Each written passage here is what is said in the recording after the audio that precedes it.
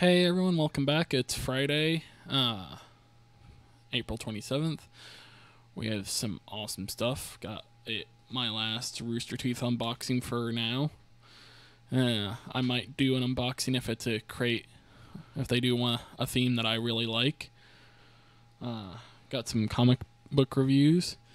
Also, I have for you a review for Avengers Infinity War. I'll do a non-spoiler review, say goodbye to people that want to exit out then, and then continue on with the spoilers. So be fair warned. We don't have much for news-ish stuff except for Bill Cosby being found guilty. Still seeing a lot of stuff that I didn't really know about him come to light too. Like when I heard about that, I was watching that spin-off show, A Different World, and it made me wonder what happened to the character that was from the Cosby Show. So I looked it up and found out that the actress that played Denise got pregnant during their first season, and she wanted to make the next season about her character Denise being a single woman from a privileged family, being dealing with motherhood and all that stuff and raising a child. But Bill Cosby had other plans and instead had her character drop out of college and move back to get married to have their baby then, so it wouldn't look like it was out of wedlock, because that's what she was doing in real life. Anyways, to move on to reviews, this is going to be kind of a short-ish show. Had a pretty long day.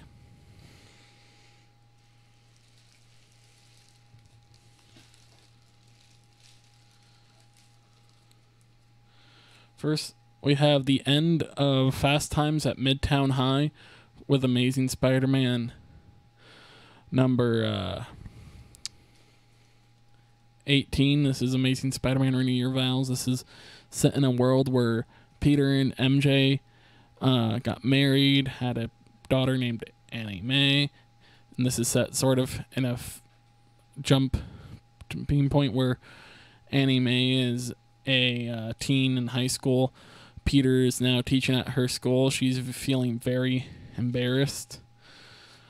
She recently made some new friends, but as she found out, her new friends, when they got superpowers temporarily, went a little bit crazy with them. One of them only wanted to use him to be a hero, but this girl who wanted to avenge her father's death, who was killed thanks to Norman Osborn, and she wanted to blame his grandson Normie for all of it and kill him. She thought that would be avenging her father, and it took Annie and her other friend there to help convince her to stop. They lost their powers. They thought Annie got powers with them, so she's pretending to be powerless but being their friend to help monitor them too. Meanwhile, Peter and MJ are kind of being proud parents. They're happy that she handled the situation, that she is monitoring them, and she made some friends and discovered a passion where she's going to be in the drama club, working all the stage stuff and being a technician. But they're a little disappointed that Annie didn't come to them first. And that's because Annie doesn't want to be in her parents' shadow anymore.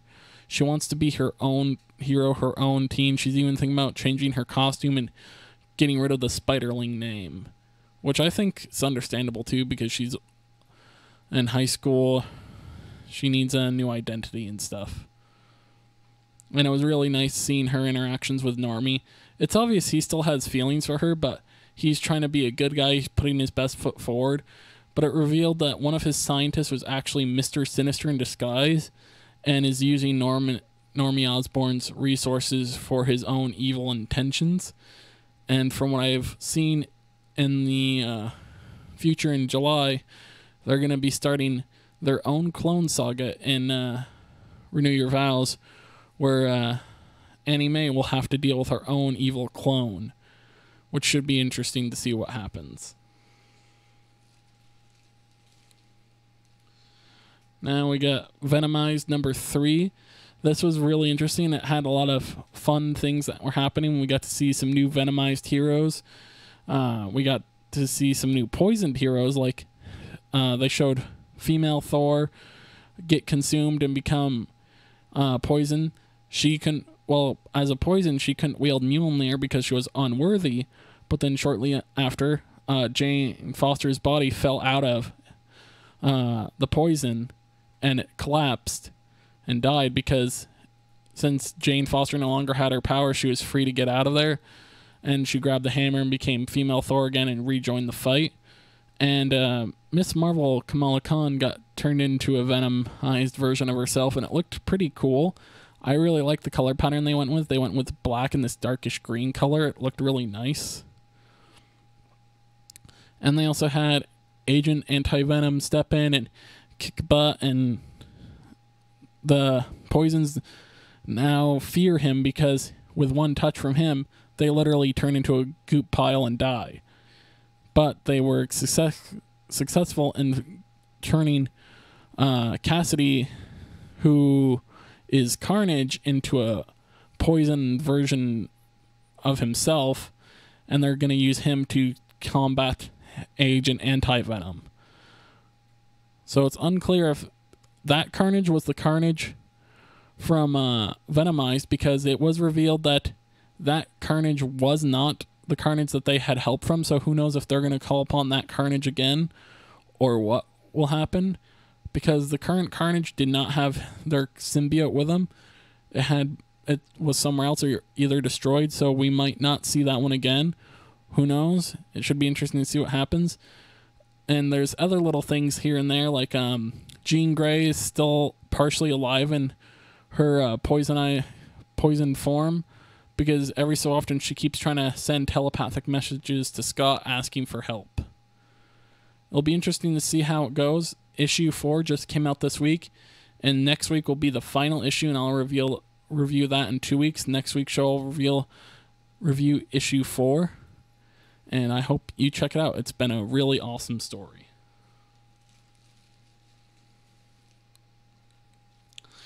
Next, we have a story arc that I'm really enjoying right now.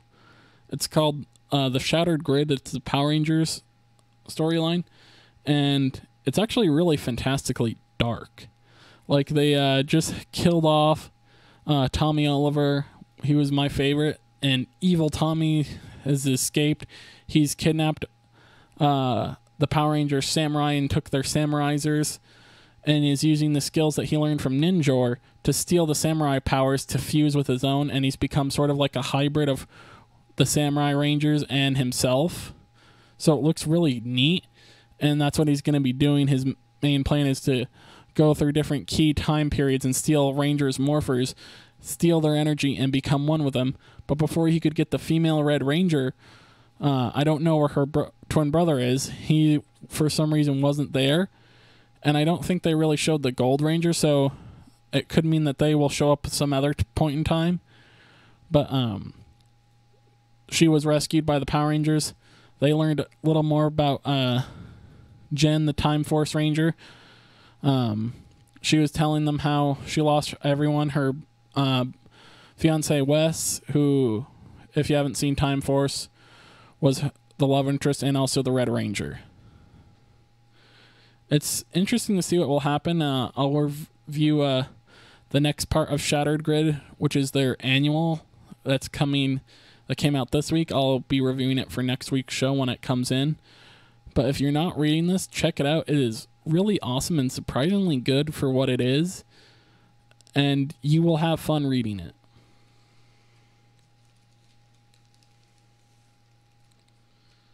Next, we got Infinity Countdown 2.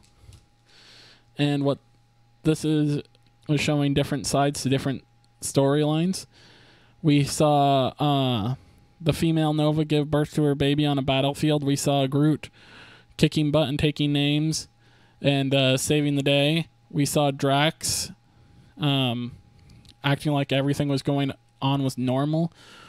We had Rip Rider, the Nova, reunite with his brother as they team up to fight the oncoming enemy. So it looks like the Darkhawks will be teaming up with the Nova Corps, which will be kind of cool. We saw more of different things happening here and there. And they're trying to remember who has what stone. Like, right now, Black Widow has the Space Stone because Logan dumped it last book. So it's kind of interesting to see what will be going on.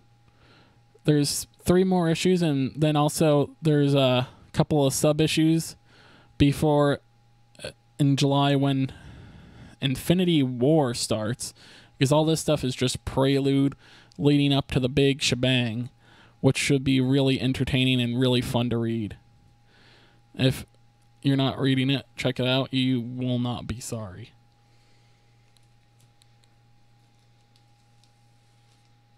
And finally, the last one, comic book I have to review today is Miss Marvel number 29. Can you feel the love tonight? And this is when Miss Marvel has decided to turn into a teenage soap opera because there's a huge love triangle going on with Kamala, Bruno, and Red Dagger. Red Dagger has been working with her for a while. He came to America to be with Kamala and Miss Marvel because he's in love with them. He ends up kissing her finally. But after they break apart, Kamala realizes Bruno's back and he saw them kiss. So she did the sensible thing and ran away because she doesn't know how to deal with those things. Even though she did date evil teen Loki, hipster Loki, she unfortunately does not know how to handle her emotions. And that was the first boy that she ever kissed. So she's freaking out. Bruno comes back. They introduce a new character that's hinted that she might be like this next supervillain. She's got crazy super strength. She's really bitchy to people. And Bruno's learning things that what has changed. He learned that Zoe was a lesbian, and she joked about how she's no longer vegan, saying that was just a phase, which was funny. And they had a little moment where Zoe kind of thought the new girl was cute, and Nakia, who was Zoe's ex-crush, Nakia shot Zoe down because she just said she couldn't because of her faith. But it kind of hints that Nakia is in love with Zoe. It's just she doesn't know how to come about it. But she's also like, no, do not fall in love with the evil girl.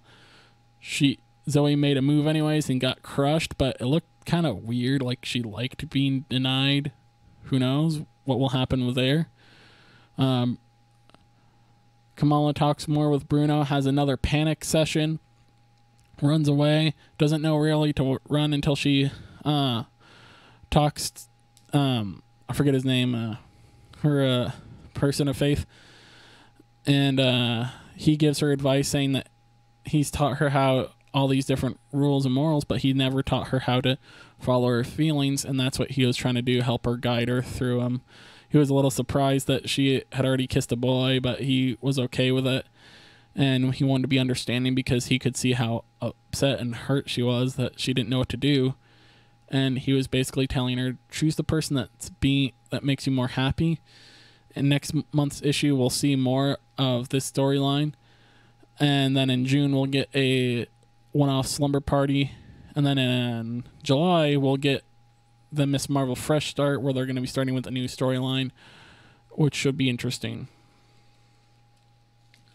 I kind of get the feeling like the new character that's been introduced is somehow connected to Basic Becky, who was, for the longest time, is Kamala's arch nemesis.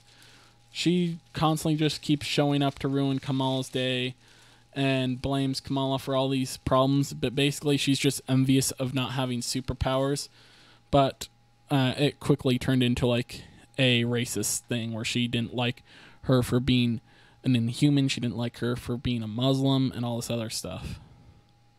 So it'll be interesting to see if she has any connections to Basic Becky.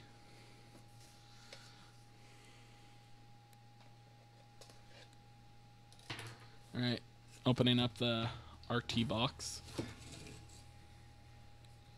Let's see. Got another Achievement Hunter collectible minifigure. Does not say who it's supposed to be.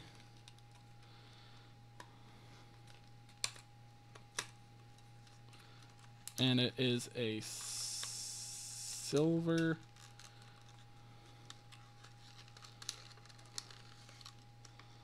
I got a silver jack.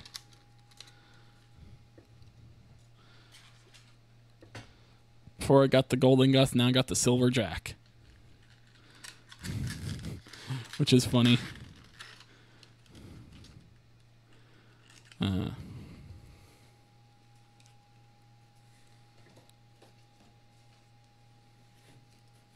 see.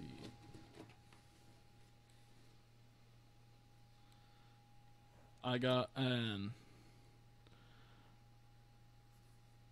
I'm guessing a Rooster Teeth plate. Not 100% sure. Let me check. This box is to help celebrate their 15th anniversary, which was this month. Rooster Teeth has been around for 15 years, bringing you all sorts of goodness.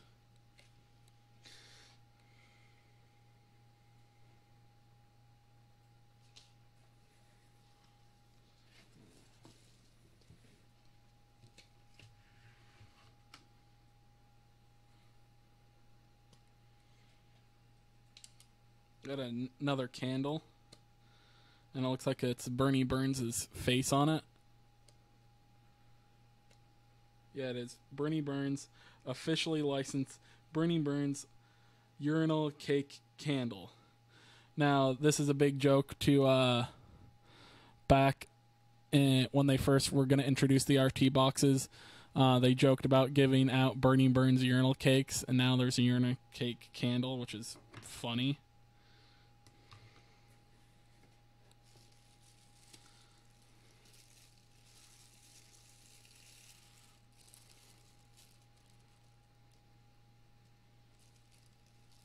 Got a Rooster Teeth energy drink. And it opens up. Yeah, it's just a container. That's kind of cool. You can probably put like your own beverage in it or use it for storage. I'd probably use it for storage and not actually put any liquids in it because it looks like they'd probably fall out of this thing pretty easy. It's still a little cool little thing. Here, I'll show it again. See?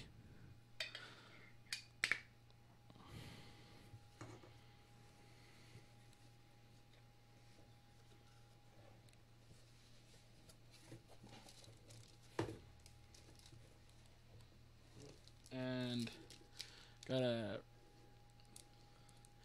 friggin' 15 button from Rooster Teeth, celebrating their 15 years. And last but not least, we got a Rooster Teeth 15th year anniversary. And on the back it says, "Do you wonder why we're still friggin' here?" Or still here. Do you ever wonder why we're still here? Which is kind of interesting and stuff. I, for one, am happy Rooster Teeth exists. They had a lot of fun shows. They created some of the more entertaining internet series like Red vs. Blue, Ruby, Nomad of Nowhere, and they have a lot more promising things coming out down the pipeline, which I look forward to watching and possibly even reviewing.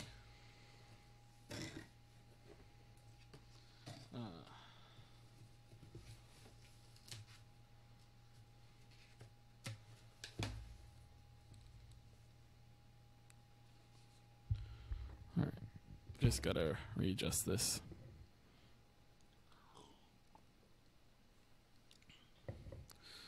Now, we have Avengers Infinity War. And I'll start off with, like I said, the non-spoiler review. It's so far the best Marvel movie, in my opinion, outdoing Black Panther by just a few margins here and there, just about what it was. And as I was sitting there, I realized something. Wow, this is no longer...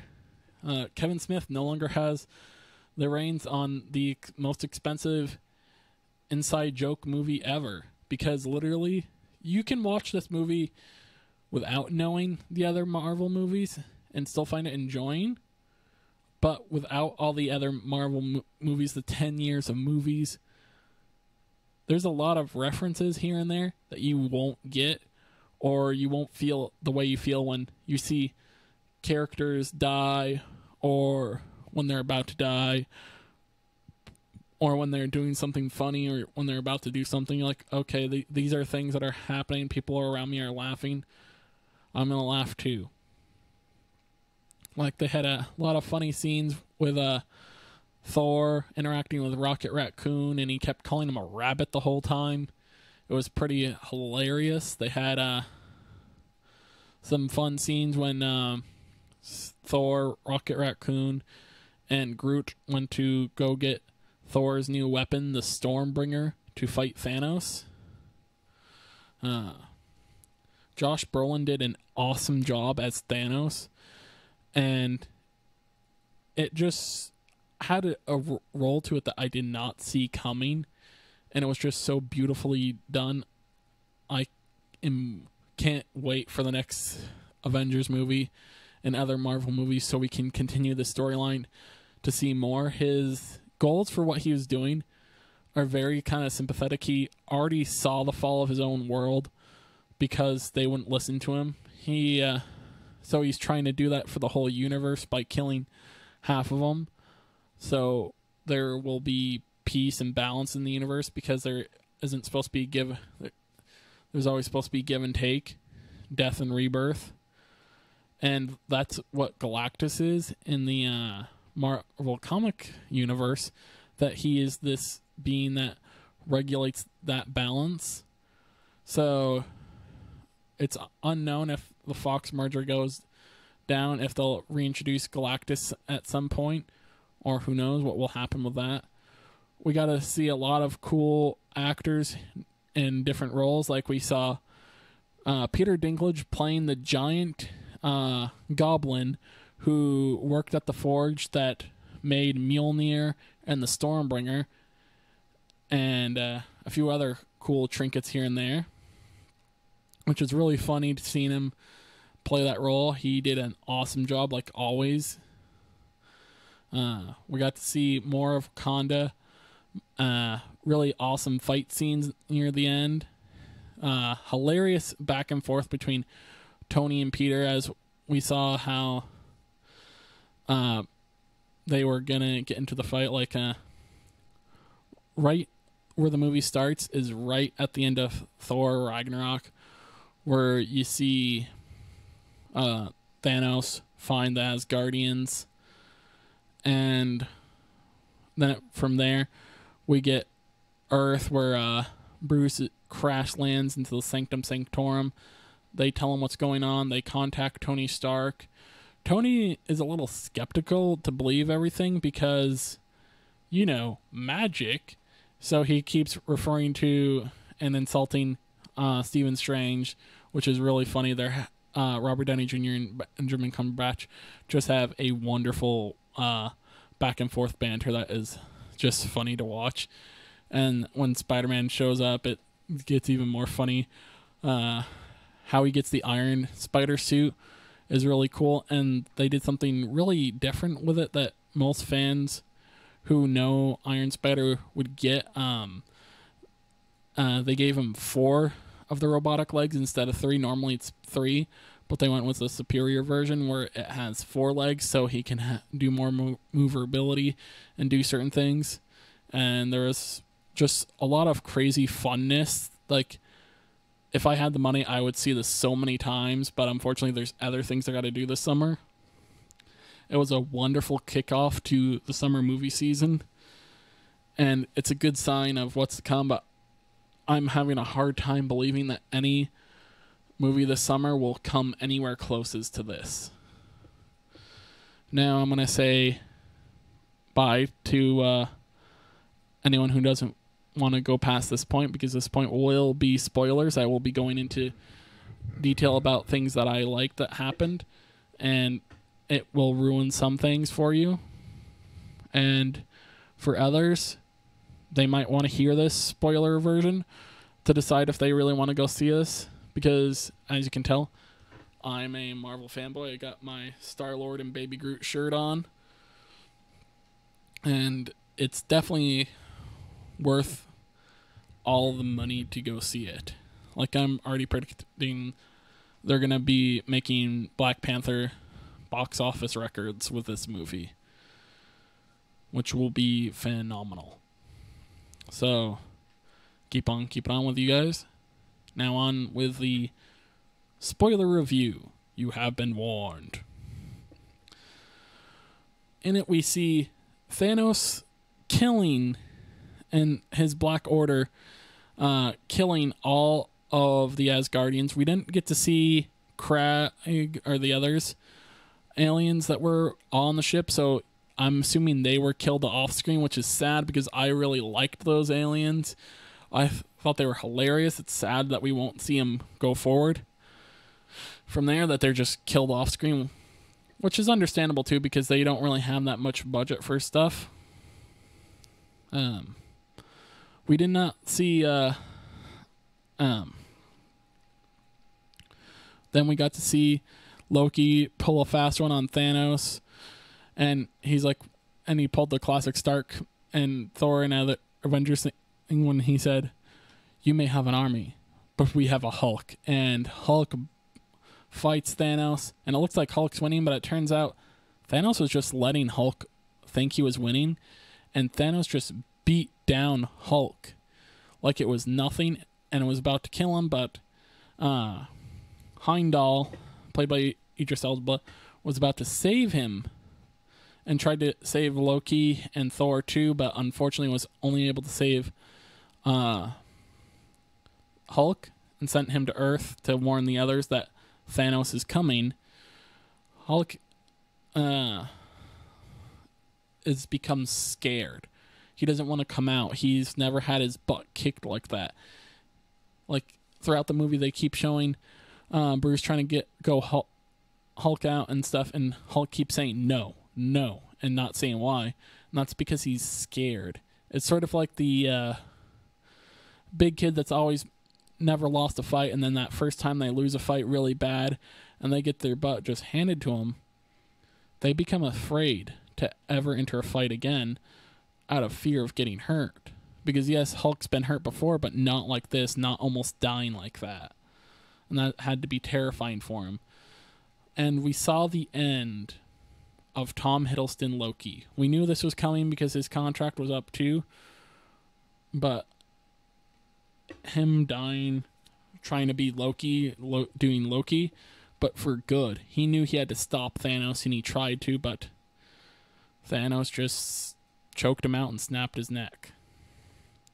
Then murdered Heimdall in front of Thor, and instead of killing Thor, which was his mistake, he let Thor grieve as he left the ship to explode, which sent him flying and crash landed into the Guardians of the Galaxy. They were a little freaked out to see that he was alive, and had a little fun banter here and there about how Thor is a man and Star-Lord is a dude, that his muscles are like steel and all that stuff. And it was really funny. And I hope that they have deleted scenes of Thor explaining to the Guardians of the Galaxy that he is Thor, the god of Asgard, because Peter Quill is from Earth and he knows some of these myths, so he might just think that is a myth. And Thor needed a new weapon, a weapon that could kill Thanos, and that was Stormbringer. And it was doing its job, but Thor used it incorrectly, and it cost everyone dearly. But I'll get to more about that later. We got to see more of Spider-Man interactions. It was really hilarious when he came to save Tony Stark and Doctor Strange, They had to go save Doctor Strange from Ebony Maw. And originally Tony Stark was going to leave him behind on Earth, sent him the Iron Spider armor to bring him back, but luckily the Iron Spider armor had other plans and stuck around. So Peter got to go fight with Doctor Strange and Tony Stark to defeat Ebony Maw, and they defeated him with references. Yay! Because it got to the point where he just kept making references that Tony's like, okay, kid, no more references for the rest of the space trip. And they go to Titan, where they plan on confronting Thanos because they know that is their only hope that doing it. And at first Doctor Strange is against it, but he thinks about it more and more, and he's like, I guess this is our only option. Then it cuts more to Scarlet Witch and the Vision. They get attacked by more of Thanos' Black Order, and in turn they get saved not only by Captain America, but they got Black Widow, Falcon, and the whole shebang, and they just kick butt through and through. They get them out of there, bring them back to the Avengers headquarters, where they meet up with War Machine, who's getting his butt handed to him by General Ross, chewing him out for letting Captain America and the others in without arresting them, because he still views them as traitors. They try to explain to him what it is. In the end, Rhodey gets court-martialed and for disobeying orders, because Rhodey knows that this is what they need to do. They need to stick together. They need to do this, or else the Earth is doomed. So then they go to Wakanda to get help from T'Challa and recruit Bucky, and also use T'Challa's sister to try and disconnect the Infinity Stone, the Mind Stone, from his head, so they could destroy it before Thanos could get to it. But unfortunately, Thanos got to the Time Stone, and that was a really hilarious part, where first when Peter and everyone crash lands on Titan because they don't know how to fly the alien spaceship, they run into the Guardians of the Galaxy, who was tipped off by Nebula that Thanos and Gamora would be heading there. So when they see Iron Man, Spider-Man, and Doctor Strange, they assume that they're with Thanos, so they start attacking with each other. And when they start shouting at each other about Thanos, they kind of realize that they're on the same side. Then Star-Lord and Iron Man get into a big peeing contest with each other about who is better. Basically, Star-Lord is learning that his home is protected. It has these great, fantastic heroes. And he's also learning things have changed since he was there. Like, they talk about how Star-Lord beat Ronan the Accuser with a dance-off. And Peter's like, oh, like Footloose? And he's like, yeah, Footloose is a classic. And he's like, no, it's not. It's not a classic. And that just upsets Peter. Quill, that is, not Peter Parker. Peter Parker was the one that insulted Peter Quill. And as they get interrupted by Doctor Strange, who has been using the Time Stone to look through over 11 million different possibilities, comes up with one that looks like it's their best outcome, and tries to take them both down, to take down Thanos. And they set up a pretty decent trap, but unfortunately, Star-Lord gets distracted when he finds out Thanos had to kill Gamora to get the soul gem. That her soul's now trapped in the soul gem, just like it was in the comics. So it's going to be interesting if she's going to be freed from there, or what's going to be the case. They also had a really neat scene where they showed Thanos and Gamora going to the planet where the soul gem was, and they found the soul gem's protector, the Red Skull. It's where he was sent when he touched the Tesseract and was transported, where it looked like he dissolved and died. He wasn't. He was sent through space, and he was forced to become its protector because he was going to abuse the stones for his own evil purposes, and it was his fate in life. It was kind of sad, but also really fitting for him. And it was a really nice, surprising cameo I did not see coming. It was fantastic. We got to see more of Bucky's new arm, which it looks, from the looks of it, it's made out of completely vibranium. The Avengers were kicking butt, and they had some moments where it looked like they were on the ropes, and they had some really awesome fight scenes, like I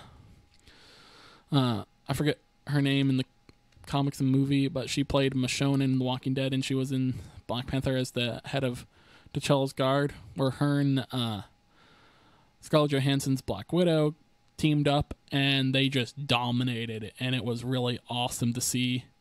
And there was a really funny scene where Wanda starts panicking, and she sees they need help, so she leaves the Vision side because she was staying with the Vision until the stone could be removed, and then she was to destroy it.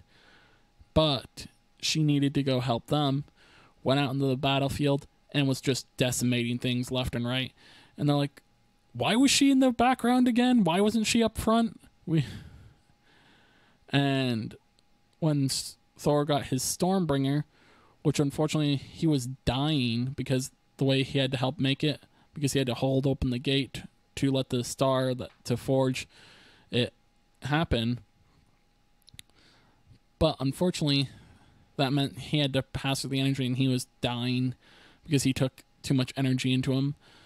And they needed to act fast, so Groot, seeing this happen, broke off his own arm and used that to attach and create Thor's Stormbringer and healing him.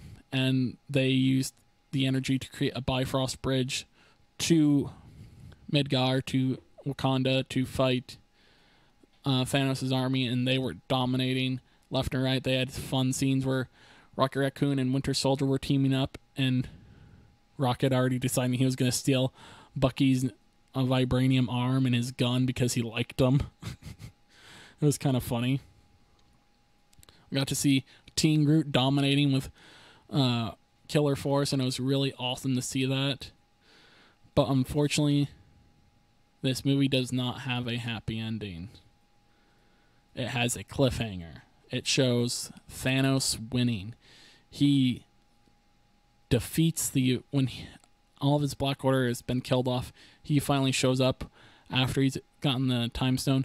He destroys Vision to get the Mind Stone. He quickly defeats them all. And when he got all the power and he was about to do his ultimate thing, that's when Thor comes in and he attacks, and it looks like he's winning. But he missed. He would have killed Thanos if he aimed for his head, but instead he aimed for his body and destroyed part of the Infinity Gauntlet. But Thanos is still successful and destroyed half the universe, so they showed people just disintegrating out of existence. Like, there was a really heartbreaking scene where Peter dissolved into nothingness in Tony Stark's arms as he was crying and dealing with that. The Guardians of the Galaxy all disappeared. Baby Teen Groot disappeared in front of Rocket, and he cried. Bucky disappeared. War Machine disappeared. Wanda disappeared, crying over Vision's dead body. And T'Challa also disappeared. And that, unfortunately, is where the movie ends. They have one end credit scene that shows Samuel Jackson's Nick Fury driving around with